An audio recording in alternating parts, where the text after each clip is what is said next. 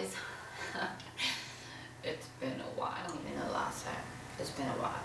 Having a newborn, or he's a newborn, having a new baby, it gets a little crazy up in here. Washing dishes, he gets into the pots and pans.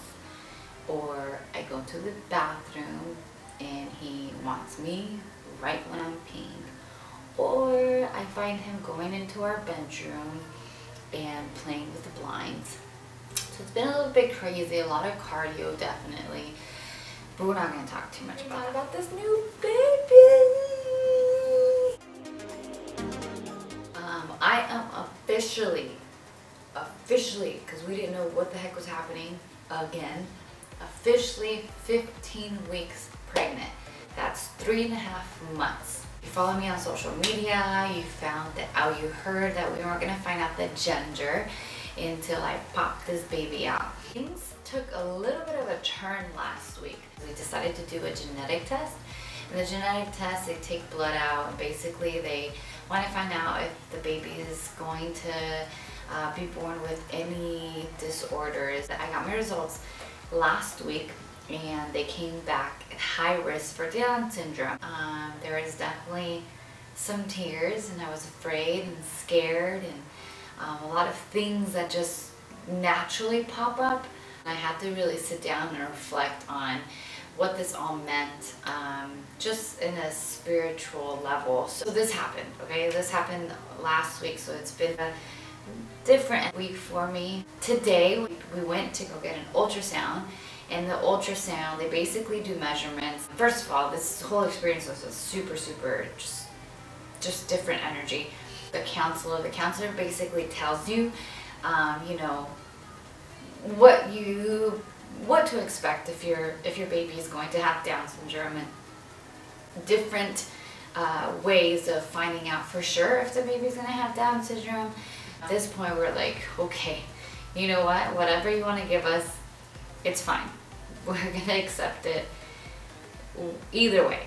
I got the ultrasound and they pretty much measure, you know, they'll measure like the forehead and the arms and like anatomy of the baby. The ultrasound was fine, but I also found out that I'm not 17 weeks, I'm actually 15 weeks, which puts me at a due date of the week before Thanksgiving, which is kind of cool. My results for my due date were off, which then made the imbalance come back for the high risk Down syndrome.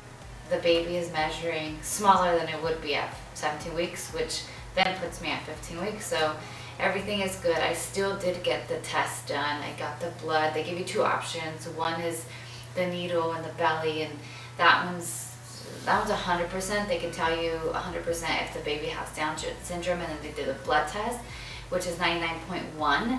The only thing with the 100% test is that it does cause miscarriages, and I didn't want to go there. So I'll be back in 3 weeks to see how the baby is starting to grow. So everybody wants to know why we found out.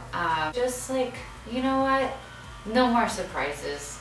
We're over surprises. First, we took 4 pregnancy tests, and those were negative, positive, negative, positive, negative, positive, positive, negative, positive. And then we get the Down syndrome thing. We found out that I'm really actually not the weeks that I thought I was. We're pretty done with surprises. We ended up finding out the gender. The baby is not even an inch yet, it's half an inch. So the baby is really, really small right now. We saw him and he looks just like Aviel. It's crazy.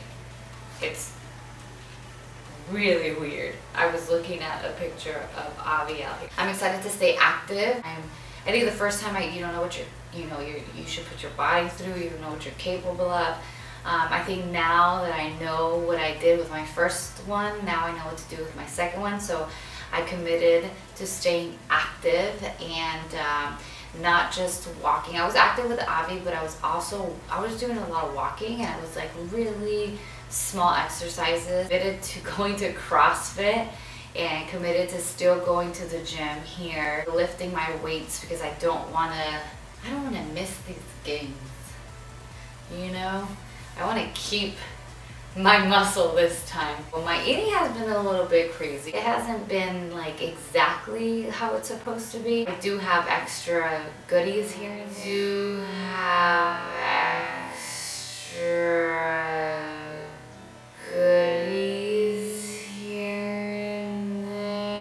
But I'm also very aware when I do it and how much of it. I would say I'm pretty good. It's 80% clean.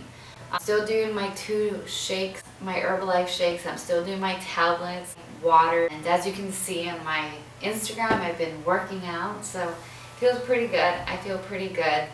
I do definitely see my body change so much faster with this pregnancy, because the first one, you know, your body's like stretching into it. Now that my body understands what to do because it's done it before, my body's just like, ah, here's the belly. I know you want to see the belly.